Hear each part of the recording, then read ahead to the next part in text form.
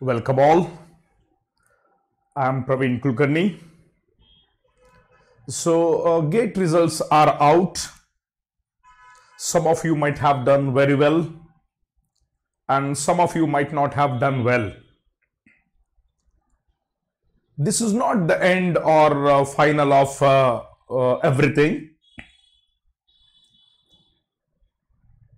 See, the good news is that nowadays, if you see past 2-3 months record, many PSUs are coming with their own examination like Coal India Limited, Vizag Steel Plant, Naval Lignite.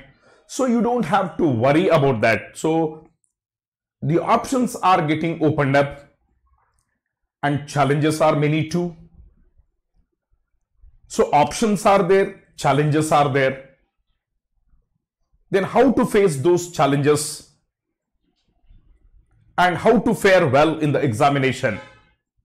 Now, see, I'll be coming up with a series of videos on how to prepare for the interviews for some of the PSUs based on GATE examination. Some PSUs are calling for interview, that is personality test, group discussion. And in my coming lectures, I'll be giving you with whatever experience I have. So as I have guided many students with my experience, I'll try my level best to see you how to answer to a particular question and why honesty is very important in life.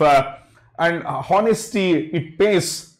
I'm telling you now, it is very, very important in life. And some people say, do we need to bluff in interview? Absolutely no. You have to be very honest.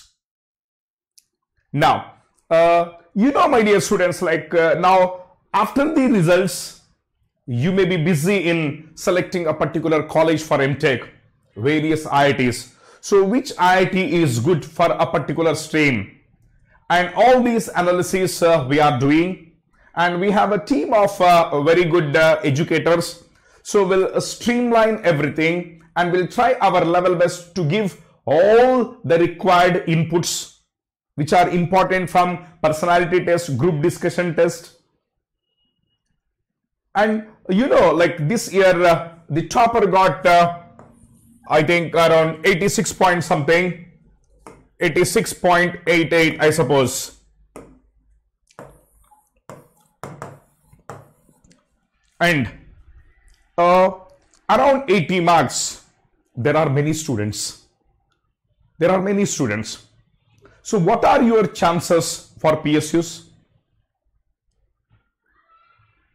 And how to perform in interview? So I'll come up with some beautiful interview questions also. So what are the chances in different PSUs?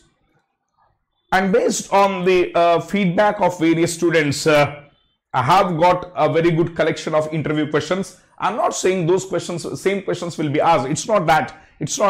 But similar to that, you'll get a holistic approach and you'll get an idea as to how to perform well in interview.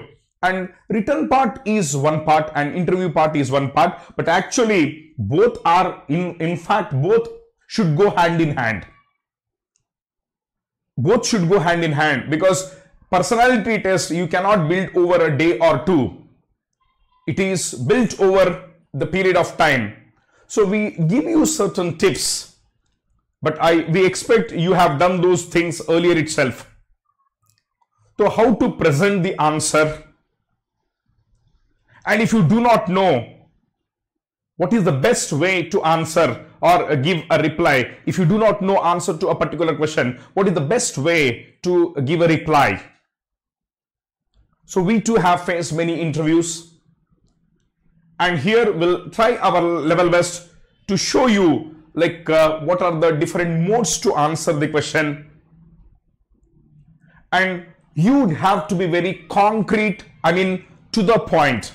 So at times what happens now, he may be asking a particular question, but you try to open up the door for subsequent parts.